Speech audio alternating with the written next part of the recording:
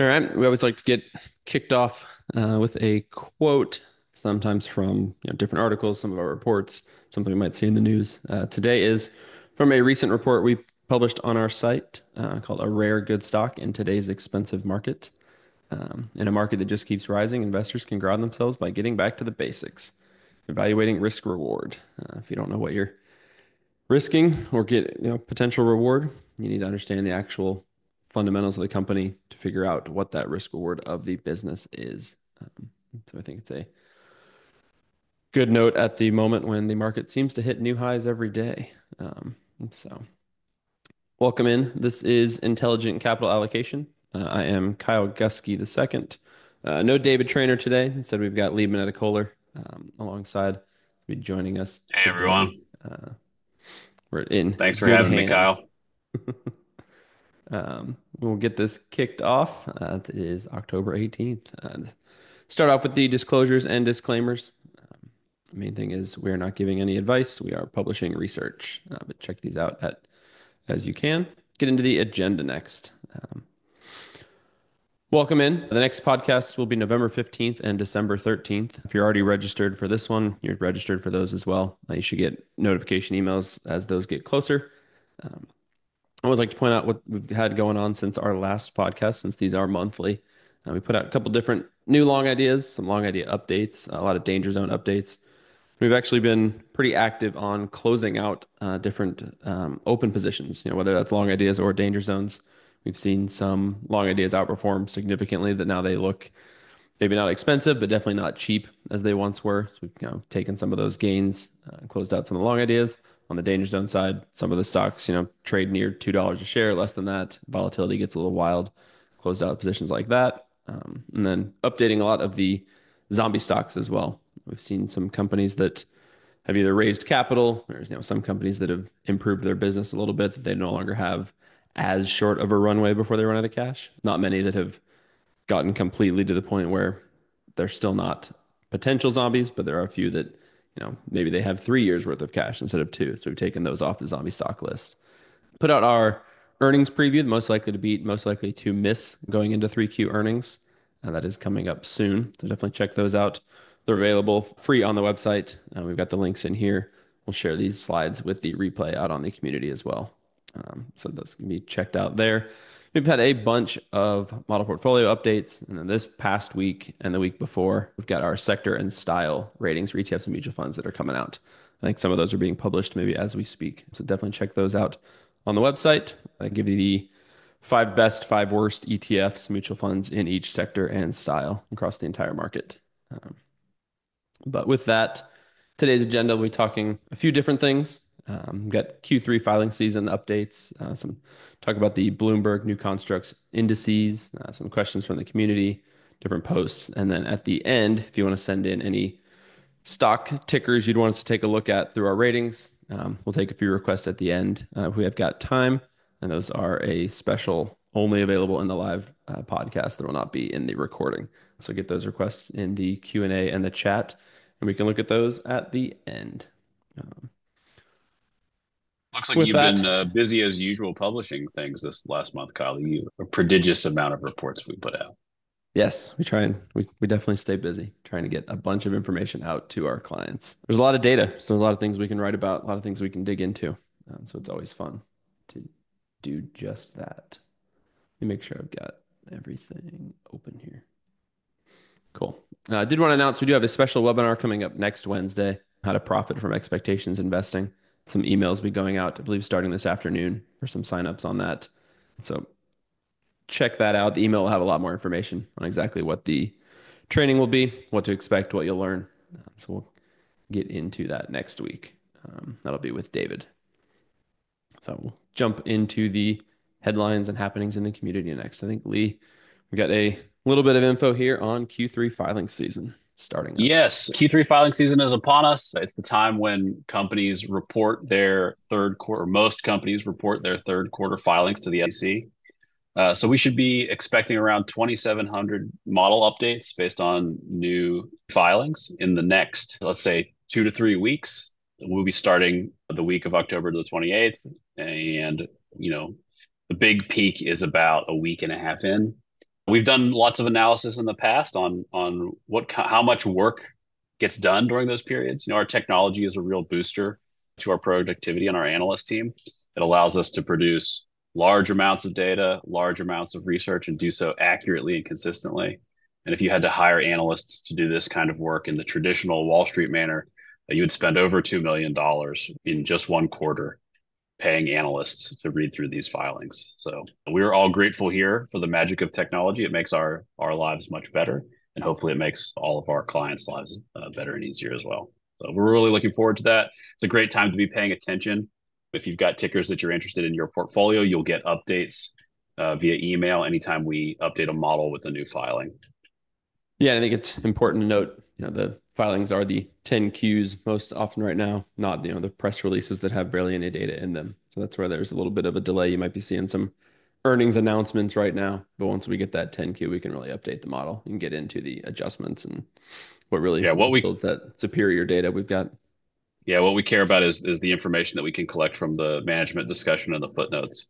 Those are the things that give us a clearer picture of what's really going on with the economics of the business, not only what the companies want to tell us based on the financial statements. So Awesome. Looking forward to that. We've got a lot of good data coming in. And with that good data, we do want to talk about some of the indices we've got with Bloomberg that use our data. Start off, we've got three of them right now. The Bloomberg New Constructs Core Earnings Leader Index. And this first one here uses our core earnings to look at earnings capture, basically the earnings distortion in companies, takes the top 100 companies with that earnings capture metric based on I think they have to be in the Bloomberg US 1000, but that's right. basically a index using our core earnings data. So we're very excited that this one is live. You can see some of the info as you would see it on the Bloomberg terminal there. And after we talk about all three of them, I think we're going to go out to the actual live pages so we can see some of the performance. Got the fact sheet index methodology linked here. Again, we'll share these slides in the replay so anyone can check those out to learn exactly how this index is put together. We're extremely happy that it is based on our proprietary core earnings and to get a better measure of earnings and get into those, invest in some of those companies that have better earnings than what GAAP may tell you. The next one is the Bloomberg New Constructs 500 Index. This one takes the traditional S&P 500 market cap weighting and actually tilts it towards companies with high earnings capture. So you've got basically a S&P 500 weighted by core earnings and earnings distortion instead of weighting it by market cap. And so we've got a scenario where the index can actually track the best of the best in the S&P called the Bloomberg New Constructs 500. And so a different way of thinking, you don't have to just weight by how big a company is. Because we know the problems with that when I think what the top 7 companies are a huge percentage of different market cap weighted indexes. Yeah, I'm So especially excited by this one, Kyle. I think this is a great idea. It really allows you to get broad exposure to the market and to the market that most people are looking at with the S&P 500. That's the general benchmark for performance. And it allows you to re-weight the index in a way that focuses on what New Constructs does uniquely well, which is understanding the true earnings and true profitability of the firms. So you can take general market exposure, get diversification across all industries, and get extra exposure to the companies that we know are actually profitable. So this one seems very appealing to me. It's a great replacement for things like Warren Buffett always saying just go buy the S&P 500. yeah, I think I find this interesting as well because it's something we do in some of our long idea and danger zone reports when we look at ETFs and mutual funds. We'll go in and use our DIY ETF builder in the portfolio and basically reweight a mutual fund by core earnings or reweight a mutual fund by ROIC and get a better allocation of stocks to show that, hey, even if holdings might not look great weighted by market cap or something, they can actually look much better if you weight by core earnings, weight by ROIC. And so this does just that with the S&P 500. So it's pretty cool. Yeah, and I did see that there was a question in the chat about the performance of these indices. We will, when we're done talking through them, we'll go over and take a look at them on Bloomberg's website. And Kyle has also put here, if you look in the title lines of each of these rows, those very long tickers are the index tickers. So if you have access to a Bloomberg terminal or the Bloomberg website, that's how you can look any of these indices up. Yeah, track so their performance que regularly. a question there is B500 and CTA ETF. No, it is an index on Bloomberg, not an actual traded ETF or anything. Um, the last one we want to talk about is the Bloomberg New Constructs Ratings VA1, mouthful there. But it looks at the companies in the Bloomberg US 1000 index that have a very attractive rating. And so it's using our ratings to allocate to just the very attractive companies. And so it's another way to use our data to build an index. It doesn't look just at maybe core earnings or just ROC. It looks at the overall very attractive rating. Um, and so very cool. Another way to build a portfolio with our data. I'm going to turn over the screen share, Lee, if you want to Sure. jump out to the actual live Bloomberg pages on these different indices. All right. Can you see that screen all right, Kyle? Yes. Great. So this is the core earnings leaders total return index. That's B Core T. And you can see this is their performance year to date. I can place in here X colon IND and find the S&P 500 index. And you can see that our returns over the year or year to date are 25.25% compared to 23.56 for the S&P 500. So we're outperforming the index so far this year. It's been a good year for the S&P, and it's a good year for the core earnings leaders index as well. So we're very pleased with that performance. You can also see here, this is the Bloomberg New Constructs 500 that we talked about. If you look at its year-to-date performance, we can also compare that to the S&P 500. We can see, again, 23.56% for the S&P 500 compared to 29.42% for the Bloomberg New Constructs 500 index. So again, outperformance from our index here as well. Just shows you that collecting data from the notes, uncovering the true profitability of firms matters. And finally, we have the very attractive ratings index. This one looks like it's down today, Kyle. Compare that one to the S&P 500 as well. We are a little bit behind the S&P 500 on this index, Kyle, like a little less than 1%, but very close. So not as good performance there. But if you look over the last year rather than year to date, you can see that we've meaningfully outperformed there as well by 5.5%. So we're very excited to be partnering with Bloomberg to put these indices together. We're very excited about them. They perform well, and we're very confident that they are built on high quality data. Awesome. Let's jump back into the slides then. Let's swing it back over to you. Yep. And we may end up jumping back out to a couple different screen shares here. Had some really good questions that were posted into the community. If you guys haven't seen, there is a jump over here real quick. A questions for the podcast section here. If anyone wants to ever add anything, if you also put it in general, we'll catch those there as well. But here specifically, we had some great questions from Kent Seymour. I summarized them, but we can look at what they are in detail and we'll get some answers here about each of these different items. Let me jump over. I think, Lee, if you wanted to take screen share, I can just ask the questions to you. Does Sure. that work? Yeah, that's fine. I should have just kept it, huh? All right. So the first question was about largely negative economic book values.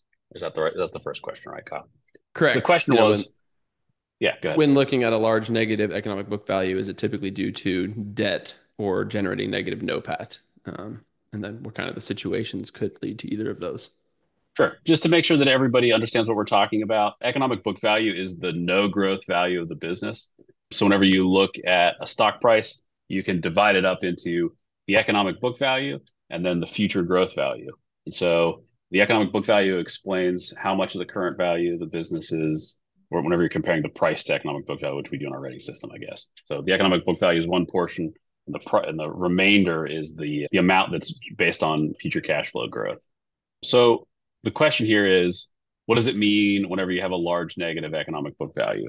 And like the question says, there's really two reasons why that can happen. It can happen because of a negative NOPAT, right? So negative earnings in the most recent period, or it can happen because of a variety of valuation adjustments, often debt, that make that whole value negative. Whenever that happens, right, that means that the expectations for future profitability have got to be bigger than the stock price itself, right? So you got even more ground to cover than the stock price in order to generate value. The best place to look for that kind of information when you're on the ratings page is to just click on this gap reconciliation tab. And here you can find first, this is a firm, which I picked out because you can see on the price to economic book value metric that they've got a negative 3.2. Prices are always positive. So if this value is negative, it's got to be because the economic book value itself is negative. So you can see if you come down here to the gap reconciliation page, you can get a better understanding of how that's happening. So you can see a firm does in fact have a negative NOPAT, and it's not exactly economic book value, but you can scroll down to here to these adjustments for the, well, there it is, economic book value. You can see for the total valuations adjustments, we're also making a negative adjustment there as well, primarily driven by ESO liabilities, though there is some debt here as well. So there's no single answer as to which one is more common. They both seem to happen fairly common, but I would say that it's depending, every company is different, but NOPAT is a more volatile measure than anything like invested capital or these valuation adjustments. So if you were choosing between two firms that had similarly negative economic book values, you'd probably be more interested as an investor in the ones that had negative NOPATs and not gigantic valuation adjustments, because it's more likely that the companies can become profitable than it is that they're going to be able to, say, pay off all of their debt. So if you're looking for companies like that, I think you're looking for negative NOPATs over negative valuation, big negative valuation adjustments. Both of those situations are difficult ones, but if a company does have a stock price, there is some expectation from the market that they will generate cash flows in the future. So they're more likely to get those cash flows before paying down all the debt. So correct. Yeah, that's probably how they would do it. Even if it is a small amount. Yeah. Right. So yeah, I mean, those companies are generally going to be rated relatively poorly in our system. Yeah. But hopefully that answers your question. We had a quick question come in when we're on the ratings page here to Sure. explain the market implied growth appreciation period and why so many stocks are unattractive in this criteria. I think that might hit to the overvaluation of the market right now. But if you wanted to quickly jump into the market implied gap there. Sure. So the market implied gap is going to be a measure of how many years it's going to take the company to add its current profitability or forecasted profitability to justify its current stock price. So, we're building 100 years worth of DCFs with a long explicit forecast, and we're trying to find out how long the company needs to make ROIC greater than WACC on new investments in order to keep growing its value so that its stock price or its valuation gets up to its current stock price. And so traditionally these numbers for the market have been overall somewhere in the high 20s or low 30s for the market as a whole. The S&P has been like that over time. The gap number has gone up. I've been doing this for around 20 years, and the gap number in general has gone up over that period. It's like slowly creeped up. But I think that you're right that a large number of companies right now have gaps that are much higher, maybe in this greater than 50 measure. And I think that, like Kyle said, that's a measure of general overvaluation in the market. We're in a place where prices have gone up so much that companies at their current levels of cash flow and operations, their current profitability, are going to have to continue to do that for a very long time to justify those prices. Either that or they're going to have to get a whole lot more profitable. So there's some mix there of hopefulness from investors maybe, and unreasonableness from investors. Kyle, do you have anything else you want to add to that? No, I think that's exactly it. They've got to, anything over 100 years they got to do a lot of positive results for a long time. And so that's when we're looking, when we're looking for danger zone picks or long ideas on the flip side. If you see something with a market implied gap, 0 to less than 3, and that very attractive threshold there, you look at that to determine, hey, how out of whack could these expectations for future profit growth be based on what the company's already done and what they're forecasted to do in the next few years? Yeah, 100 years is a very, very long time. Yeah. So if it's 2024, if we think back to 1924, I don't think most of the firms are doing what they were doing in 1924 still today. So I think it's something is likely to have to change with any companies that have gaps that are that long. Either the price has to come down, profitability has to go way up.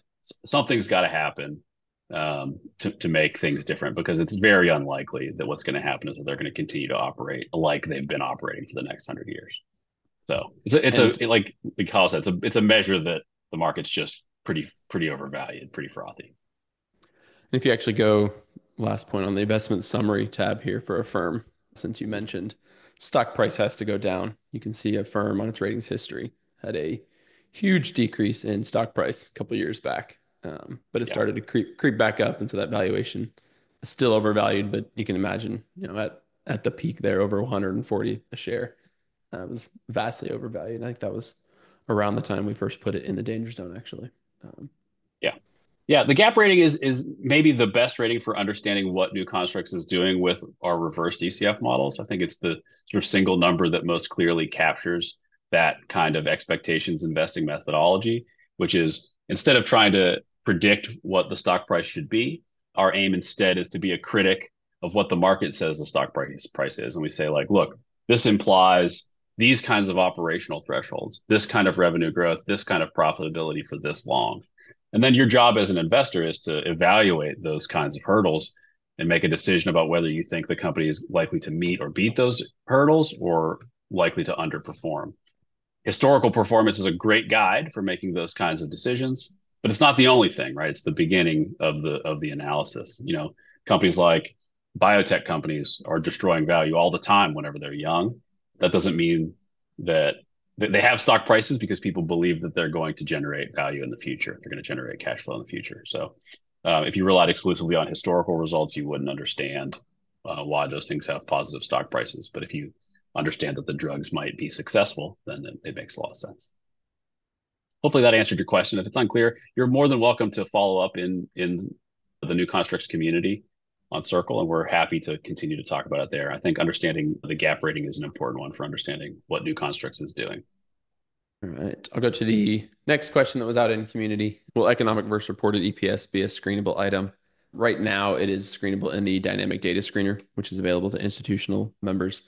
I don't think that it will be on the actual screeners page for economic greater than gap, but Right. That is correct. it is institutional screening item at the moment. Third question, I think this is a good one on WACC. Specifically, the question was about Google, but with a company that, ROC is increasing, economic earnings margin is higher, but the WACC is higher as well. And just talking about, should a larger, more stable company have a lower WACC in general, or what could be driving increases in WACC as the company has actually the stock price, doubled and Sure. profitability looks better. Yes, so that stuff's all true. The way we calculate WACC at New Constructs is using CAPM, which is a relatively simple and straightforward method for producing WACC. We are not specialists in coming up with an exact WACC. In fact, I'm not quite sure that anyone is.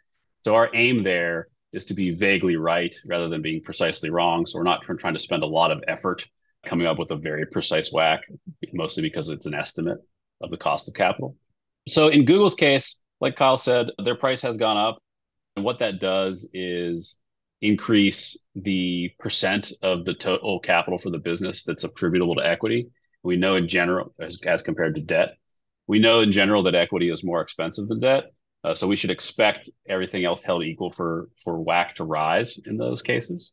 That said, that's not exactly what's happening for Google. I think that their equity to total capital was around 97% in 2020, and it's up to 98% today. So it's really a minor change. The real driver of the change between 2020 and today is the increase in the risk-free rate from basically 0%. I think, Kyle, you were looking at it earlier, and it was like 0.2 Yeah. at some point. 0.6. Yeah. 0.6, whatever it was. Yeah. And it's up Yeah. 4% from Over that today. 4%. Yeah. Yeah. So basically, Google's WACC is their cost of equity, and the cost of equity is driven in large part by the risk-free rate. So an increase in the risk-free rate of 4+% is likely to translate into a WACC increase for the company of around the same magnitude. And I think in the question, Google's WACC has gone up by around 4%, 3.5 or 4%, something like that. So that's the real driver of the increase in the cost of capital for Google. Sticking with Google. Another question on the market expectations table, which I believe is in the ratings breakdown. Wanted to Mhm. at the very bottom, Sure. really explaining why in the market expectations we've got such a high ROIC minus WACC and such a low revenue CAGR when the last, 5, 3 and fiscal years kind of the flip to the exact opposite. Sure. I think that's a great question. And this is a related question to the gap rating question. It's a similar kind of thing. We were talking earlier that what New Constructs is doing is building an expectations investing model in a reverse DCF. So what we're trying to do is extrapolate out the company's, excuse me, current levels of performance into the future and make sure we understand what the market is saying the company has to do in the future to justify its current stock price. So, a couple of things here. We base our revenue forecast for the next 3 to 5 years on consensus estimates, consensus revenue growth estimates. And those numbers, it's 3 to 5 depending on what's available. And then after that period of 3 to 5 years, we generally trail revenue down to the average revenue growth for all companies over time. Because we're doing a long explicit forecast of 100 years, like I was talking about earlier, I don't think most firms are doing today what they were doing in 1924. So it doesn't make a lot of sense for us to continue to show revenue growth for all companies broadly in 100 years from now, apart from, say, maybe 2 or 3 or 4%. So it's relatively small numbers in the future. And as this growth appreciation period, you can see for Google, it's 100 years, gets very long, we get more and more periods of those more normalized revenue growth numbers, and it brings the revenue CAGR down overall over time.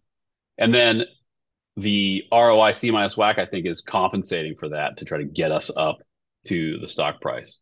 Institutional investors would be able to go in and make alternate forecasts for Google here based on what they think are more likely scenarios for revenue growth or profitability in the future. So yeah, that's what I can say. I think that it's true that it seems probably unlikely that ROIC minus WACC, which is economic profit margin, will be 71% over 100 years. But we're not forecasting that that's what the company is going to do. What we're trying to do is explain what it is the company would need to do in order to justify its current value over a 100-year period. So honestly, by the time it's a 100-year period, I'm not sure that it's extremely significant, whether it's a 5% revenue growth and a 60% margin or a 6% revenue growth and a 50% margin. All of those things are very high for very long periods of time. So my answer there basically is institutional investors have the ability institutional members have the ability to make adjustments to these kinds of forecasts in our models. But for a company like this, over a 100-year period of gap, I'm not sure that it is really all that necessary. Once it's to 100 years, I think it's pretty long. Yeah, and if anyone else has watched any of these or any trainings with David, when we jump into the model, what we're doing is often shortening a forecast from, getting it down from a gap of 100 years to getting it to 20 and seeing what that does. How much would we increase the revenue CAGR to lower that gap, and get different forecasts and see what that does to the gap. And that sometimes makes it a little easier to view just from a, 4% over 100 years is a huge, time frame. But if you say 18% over 20 years, that's at least a little more, maybe something you can wrap your mind around of, okay, what does that actually mean? We've seen Google do that over past, 5 years, they've done 17%. So if they can do that for, a couple more years after that. And that's really the power of the DCF model, building those different forecasts and seeing what it does to the gap. Yes, right. And like I said, our default forecasts are built off of consensus estimates. So we're not putting things in like 18%. Yep. Perhaps that's what that's what's driving the stock price. But if it is, it's not what analysts are providing as revenue growth estimates. So there's some disconnect there. The Yep. disconnect has to show up somewhere in the model. Cool. We'll go one last question, and it's on, is there a profile that suggests an investment opportunity? Is there any one metric or any, low PBV, positive economic earnings, low ROIC? I think I can answer this one quickly. The initial profile is our overall ratings. That's That's right. the starting point. It's not the, end all be all, but the overall rating encompasses all of those five metrics, economic earnings, ROIC, free cash flow yield, PBV, and gap. And so Overall rating, very attractive, very unattractive, would be your starting point for a profile of, where you want to dig deeper. Whether you're looking for good stocks, bad stocks, in between. The overall rating would be the start to suggest, you at least know what you're getting into when you start digging in deeper. If you're looking for a certain type of company, that profile fits with the overall rating. Um, Yeah, and when we built the rating system in order to be what we believe to be an appropriate balance between things like profitability and valuation metrics. That's why it's built the way that it's built. But like you said, Kyle, it's not the end. If there were a single metric that allowed you to pick stocks consistently every time, we would just use one measure. We would just use one yeah, measure instead of five. awesome. Well, thank you for walking through those, Lee. Got If anyone has any questions about or follow-up questions or wants more information, please go ahead and post it in the community. We're happy to continue to discuss there. I love talking about this stuff. Yeah, and there is a bunch of other stuff in the community. We're not going to go over all of it today. Just got a quick roundup here. Some posts on, ratings history, what it means as far as entry and exit points. Are coal, oil, and gas companies good investments? There's some good discussion there. We've actually put together a few long ideas on some energy companies, and we see right now, some of the companies are extremely profitable. Expectations for their profits are to decline. When we look at our DCF model, and so we can actually build out forecasts that, even if profits do decline in the future, they're still undervalued now. And so there's definitely some good looking stocks out there, but like there was a lot of good comments in there. Other stuff on ratings of portfolios versus ratings of operating companies. How do the ratings handle a one company versus a ETF mutual fund or a company like Berkshire, which has, multiple different companies within it. It's good discussions on there. And then I think we've had a few different trade discussions on some tickers there. You can check all of that out in the community. There's lots of different wide ranging topics. And like I said, and like Lee said, if you have any questions, you can put them up there. There's that question section or just put them in a general discussion. You can have the community discussion as well as, David, Lee, myself, different analysts on there as well. So with that, we've come to the end. Talk about some stock picking. We do have the latest stock picking accolade, from SumZero. Proud to announce another number one rating in multiple different categories. So we're proud of this. 41 straight months of number one ranked stock picking. Yeah, don't We're skip over that, Kyle. I saw you almost click through that slide. We don't want to skip this one. 41 months. Maybe it yeah, gets a little repetitive, but I think it's an enormously impressive achievement. So yeah, we're proud of this one. Better data lets us get better stock picks that end up, SumZero is 16,000 plus buy side professionals. So it's people whose job is to pick good stocks. So yeah, and these stock picks are made using the back to the original question. One of the questions, Kyle, was about which part of which metric do people want to look at. These picks are all made using our existing rating system and work that yep. you and the investment analyst team do to do deeper dives on, understanding the positioning of the company in the marketplace based on our models and data. So We'll have a replay of this posted in the community. I'll have the slides and you guys can check that out. And otherwise, we will talk to you out in the community and next time. Thanks for being here. Thanks for thanks being for letting here, me Lee, join, as well. Kyle.